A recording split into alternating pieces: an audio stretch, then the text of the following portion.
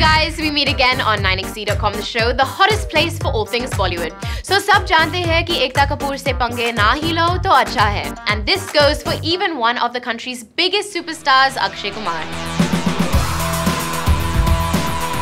Akshay's film Airlift, based on real-life events, releases on January 22nd next year. The Ekta-produced adult comedy Kya Kul Hai Hum 3 also comes to theatres on January 22nd.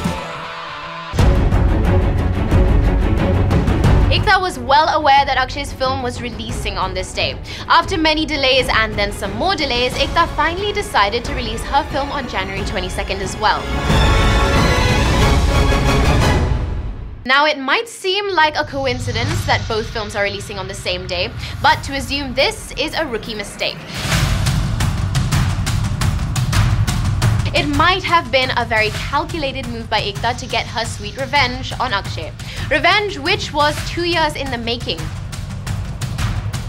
It all started in 2013 when Ekta's Once Upon a Time in Mumbai Dobara starring Akshay was up for release. Reports suggested that Akshay refused to be part of the film's promotions in a big way and left majority of the work to co-stars Imran Khan and Sonakshi Sinha. Ekta felt that the Khiladi did not promote the movie enough and apparently believed that this led to the film's failure. It's even said that the two had a bitter fallout.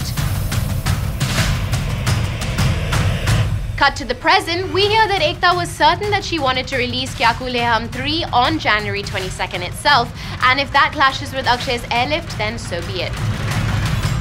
We wonder what Akshay has to say about all this.